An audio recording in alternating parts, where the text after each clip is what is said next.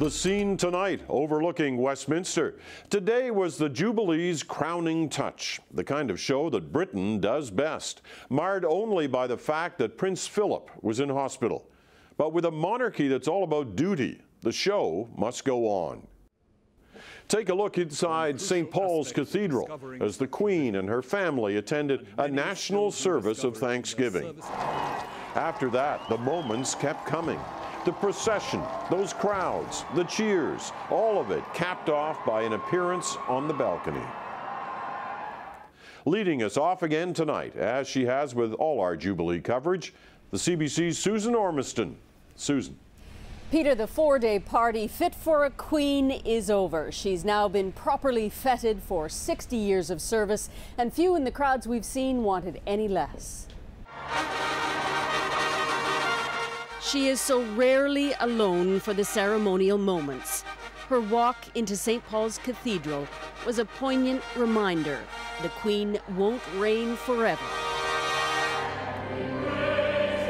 Remarkably, for most, she is the only monarch they've ever known.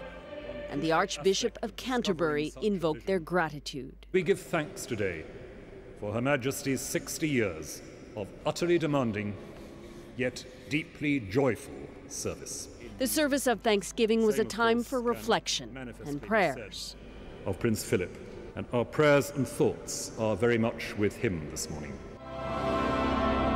A pause after 3 days of regal pageantry.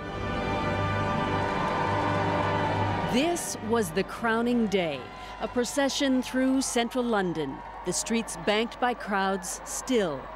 It may have rained on her parade, rocked her house, the palace, and tested her stamina. But the Diamond Jubilee has cemented Britain's affection for the monarchy. Emma Wiggs is a Paralympic athlete. She's just been an incredible leader for all of our generations, really. So I'm a big fan, and I think it's such an exciting year that we're trying to soak up everything we can. Along the route, thousands camped overnight or marked their spots early. This was vintage British pomp and ceremony. This queen has processed up this mall towards Buckingham Palace so many times. But with the silver, golden, and now diamond jubilees behind her, we may not see a jubilee moment like this again. The events that I have attended to mark my Diamond Jubilee have been a humbling experience. Thank you all.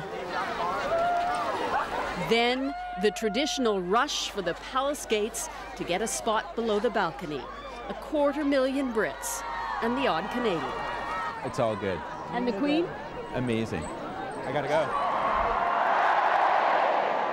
Finally, Queen Elizabeth emerged with her closest family, so much a part of the celebration.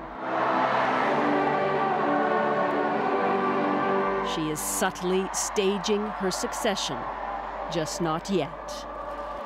Peter, not a hitch. No security threat, no large demonstrations for the royals. This has to be seen as a crowning success. Continuity has its charms, and Britain was seduced. All right, thanks, Susan. Susan Ormiston here in London.